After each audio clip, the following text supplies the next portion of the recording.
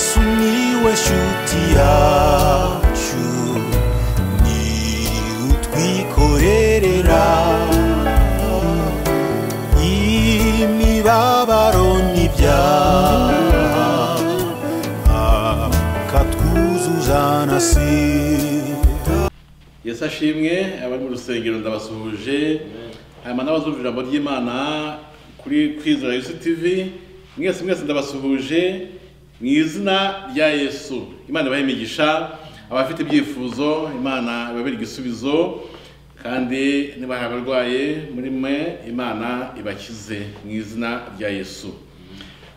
Reka dusenge Imana mbere yo kuvuga ijambo ry'Imana. Mwami Yesu, urakoze cyane kubwo umwanya duhaye wo kumva ijambo ryawe, duteze amatwi ngwino uvuge, kandi buri wese mubashije kumva icyo ushaka kumubwira, kandi iri jambo rifashe imitima y'abantu bose baryumva n'abazaryumva nyuma, ritubere impamba itugeza iwawe mu ijuru mu rugendo turimo, dukomeze iyi mpamba nyine tugiye gufata nonaha, dukomeze mu rugendo, tugende twicuma tujya imbere dufite inkomezi tuvanye muri iri jambo, kuko ni ijambo ryawe. Urakoze Yesu, uri kumwe natwe, ubushake bwawe buboneke, kandi Mwuka barakora imirimo muri twebwe mu izina rya Yesu, amen. Imana ibahe imigisha mwese. Ijambo tugiye gusoma ryanditswe hano mu Bakorinto ba mbere igice cya 13 umurongo wa 11. Haravuga ngo, nkiri umwana muto navugaga nk'umwana muto, ngatekereza nk'umwana muto, nkibwira nk'umwana muto. Ariko maze gukura mva mu by'ubwana. Yesu ashimwe cyane. Umurongo wa 11 n'umurongo uriho amagambo akomeye cyane, numvise ndi gusunikwa kuvugaho cyane, ngo nkiri umwana muto navugaga nk'umwana muto, ngatekereza nk'umwana muto, nkibwira nk'umwana muto, ariko maze gukura mva mu by'ubwana. Iri ni ijambo rikomeye cyane, abateze amatwi ijambo ry'Imana ubu nonaha nzi ko mugiye kunguka byinshi. Hano mu Kinyarwanda baravuga nyine navugaga, bakavuga ngatekereza, bakavuga nkibwira. Mu ndimi zindi turabona yuko umuntu yavuga ibintu bitatu nyine nk'uko tubivuze hano, ngo hari speak, hari understanding, hakaba na knowledge. Ni ukuvuga mbese kuvuga, gusobanukirwa n'ubumenyi no kumenya iby'ijambo. Aya ni amagambo akomeye cyane, kuko Pawulo mu kuvuga nyine ko hari igihe yari akiri umwana mu gakiza, ariko nyuma aza kuvuga ko nyine yavuye mu by'ubwana. Ngo ariko maze gukura nkava mu by'ubwana. Ubwo hari ubuzima busanzwe ducamo nk'abantu, nta utaniye mu buryo gusobanura n'ubuzima mu buryo bw'umwuka. Uko umuntu avuka mu buryo busanzwe bwa kimuntu, akagenda akura akaba umuntu mukuru mu buryo busanzwe bwo kubaho kwacu kuri iyi si, bijya gusa cyane n'ukuntu tuvuka mu buryo bw'umwuka, n'ubundi tugakura tukaba abantu bakuru mu by'umwuka. Nibyo Pawulo mu kuvuga hano akavuga ngo nkiri umwana muto, ngo mu gakiza nyine ubwo navugaga nk'umwana muto, ngatekereza nk'umwana muto, nkibwira nk'umwana muto. Ngo ariko maze gukura mva mu by'ubwana. Yanga abantu benshi mugiye kuva mu by'ubwana, kubera ijambo. mu by'ukuri nyine iyo umuntu akiri umwana aramizwa amata, bamuha ibyoroshye, bamuha ibyo kurya nyine bigenewe impinja, ariko iyo umaze gukura kurya impungure birashoboka, kurya ibivuzo birashoboka, kuko uba ufite igifu kibasha guhangana n'impungure n'ibivuzo n'ibindi bikomeye bimeze gutyo. Iri jambo rero ndisoma nabone Imana yagira ijambo, Imana ashaka ko nigisha iki noneho, sanga harimo ibintu bikomeye kandi by'ingenzi umukristo wese akwiye kubaza. Mu by'ukuri Pawulo avuga aya magambo yandikira Abakorinto, yarazi neza icyo avuga. Yarazi neza ko iyo umwana akiri mutoya, reka mbaze avuga ku ijambo kuvuga, iyo umwana akiri mutoya abasha kuvuga ibintu ahubutse, donc kumva avuze ikintu kitatekerejweho. Ni umwana mutoya nyine, ntahaba gukinze, akavuga ijambo ahubutse atabanje kuritekerezaho, atabanje kureba ingaruka zavuka ku bw'iryo jambo avuze. Umwana nyine akavuga nk'umwana mutoya, ukumva iri jambo rutuye akubwiye ikintu, cyane cyane abwira nk'ababyeyi be, urumva ukumva avuze ikintu rwose nyine ukavuga uti yewe ni umwana koko, ukavuga uti avuze nk'umwana. Kuko iyo umuntu akiri umwana hari igihe avuga ibintu, umwana mutoya nyine hari igihe avuga ibintu wumva bidafite meaning, bidafite icyo bishatse kuvuga. Kuko ni umwana muto nyine, ni umwana muto. Umwana muto ashobora kuvuga ibintu bidafite meaning, bidafite icyo bisobanuye. Kuko ni umwana muto nyine. Umwana muto ushobora kuba avuze ibintu bitari byo, bitafite donc bitameshe, donc imperfect, donc bitameze neza rwose, kuva arabivuze. Kuko ni umwana muto nyine, ni umwana muto. Umwana muto ashobora kuvuga ibintu bijyanye n'uko ari umwana muto. Nibyo Paul avuga hano ngo nkiri umwana muto navugaga nk'umwana muto, nk'umwana muto.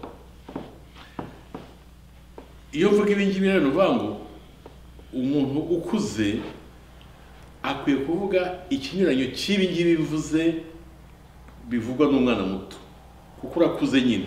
Kuko naho tubonye Paul avuga ngo ariko maze gukura ngo mva mu by'ubwana. Nuvuga ngo ibi nyine mumaze kubabwira mu kanya by'uko umwana avuga ahubutse, ntabwo bikwiye kurangwa ku muntu mukuru nyine, kuko nyine wavuye mu by'ubwana. Kuba umwana muto avuga ibintu bidafite meaning, bidafite icyo bisobanuye, nyine wowe ukuze ntugomba gukora ibintu, kuvuga ibintu nyine bidafite meaning, bidafite icyo bivuze. Niba umwana muto abasha kuvuga ibintu imperfect, donc bitameze neza, bitameshe, wewe niba ukuze ntukwiye kuvuga nyine ibi ngibyo bimeze gutyo. Ni ukuvuga ngo umwana muto avuga ibintu akenshi bikwiye kuba ikinyuranyo cy'ibyo umuntu mukuru avuga. Ni ukuvuga ngo abakuru ntibakwiye gushaka uburyo bashaka kuvuga nk'abana bato, kuko waba uvuga ibi ngibi bimeze bityo by'abana bato, ariko uba urakuze. Paul ati mva mu by'ubwana. Aha ni ukuvuga navugaga nk'umwana muto. Ikindi Paul yavuze, uretse kuvuga, yavuze ngo ngatekereza nk'umwana muto. Umwana muto uko atekereza nyine, atekereza nyine ibintu bitameshe, ibintu bitameze neza.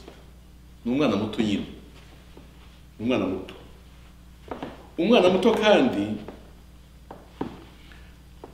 ashobora kubona ibintu nk'aho ari binini, ariko mu by'ukuri ku muntu mukuru we hari ibintu bito. Ni ukuvuga ngo hari ibyo umwana muto akwiye kubona nk'ibintu binini, ariko wowe ukuze ukwiye kubona nk'ibintu bito. Urumva dukwiye uburyo bwa understanding, uburyo bwo kumva no gusobanukirwa kw'abakuze, kuba gusobanukirwa kunyuranye rwose kenshi nuko umwana muto. Uburyo umwana muto yumva asobanukiwe ibintu akenshi bikwiye gutandukana nuko umuntu mukuru yumva abisobanukiwe, kuko ntabwo understanding yanyu ari imwe, kuko umwana mutoya afite gusobanukirwa kuri chip, kuri hasi, ariko umuntu mukuru afite gusobanukirwa superior, donc afite gusobanukirwa kuri hejuru. Umwana mutoya akwiye uko ameze mu gusobanukirwa akenshi bikwiye kuba ikinyuranyo cy'uko umuntu mukuru asobanukiwe. Ngo ngatekereza, ngo ndi gutekereza, ndi kwija mu gutekereza. Imitekerereze y'umwana muto akenshi ikwiye kuba ikinyuranyo cy'imitekerereze y'umuntu mukuru. Umwana mutoya ashobora gutekereza ibintu bidasobanutse, umwana muto ashobora gutekereza ibintu akabona ni binini kandi yenda mu by'ukuri ku muntu mukuru ari ibintu bitoya. Umwana mutoya ashobora kugira imyumvire iri hasi, mu gihe umuntu mukuru ashobora kugira imyumvire iri hejuru. Ikindi Paulo yavuze ati nkibwira nk'umwana muto. Knowledge, uko umwana muto yari afite uko yibwiraga akiri mutoya, umwana mutoya ntabwo ari ko umuntu mukuru akwiye kuba yibwira. Nuba kwibwira ko abakuze no kwibwira ko abana bato akenshi bikwiye kuba bitandukanye.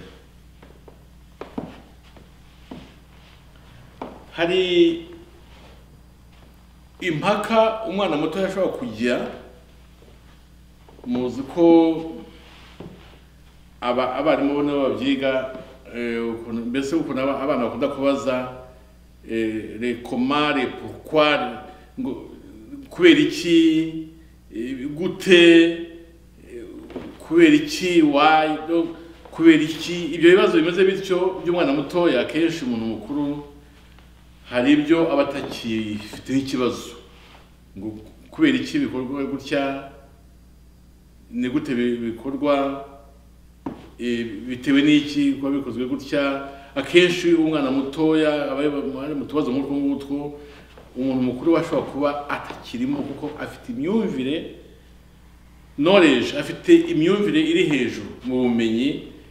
Nuvuga ngo umwana mutoya ubumenyi bwe butandukanye n'ubumenyi bw'umuntu mukuru.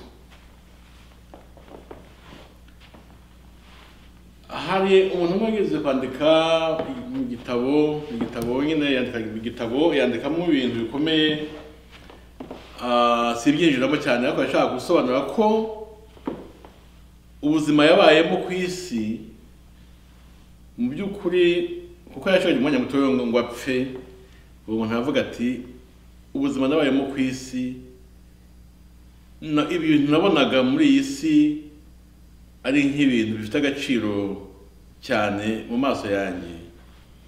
Ati ubu ngubu mbonye ko mu by'ukuri burya byari ubusabusa ugereranije n'ibyo ndi kubona ngiye kujyamo.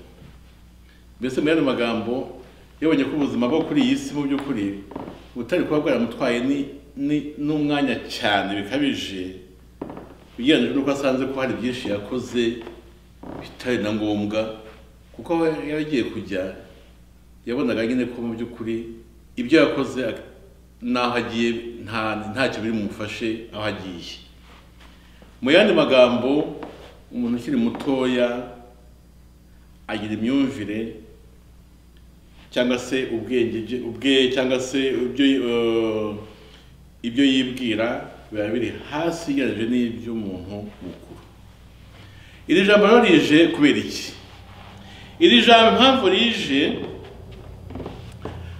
hari ukuntu mu gakiza kacu tugenda twivovota tuvuga ngo Mana, kuki ibingibi bibaye gutya, kuki ngeragejwe bingana gutya, kuki bifite ubuzima bumeze gutya, kuki mbese tukagira ibibazo byinshi twuba twabaza Imana ndetse tukanayibaza kenshi.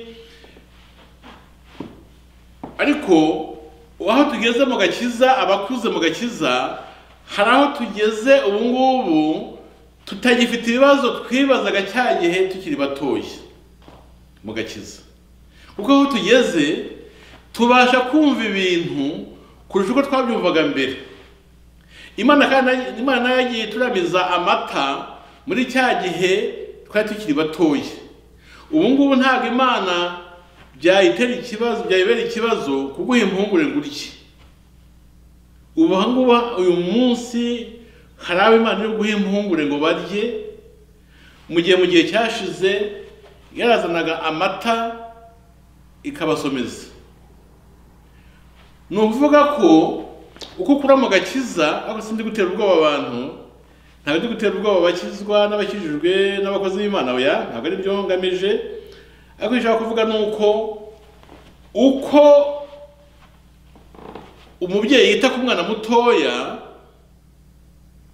uko umwana agenda akura bigenda, sivuga ko umubyeyi arekera kumwitaho, ariko hari ibyo adakora bikorerwa umwana, kuko umwana nyine aba agenda afata ikindi cyiciro cy'ubuzima, ndetse umwana akageraho rwose aba umuntu ubasha gutekereza, agakora n'ubuzima bwe, akabaho, akishakira n'akazi, akabaho ku buryo bwe atadepanda ku babyeyi cyane bikabije.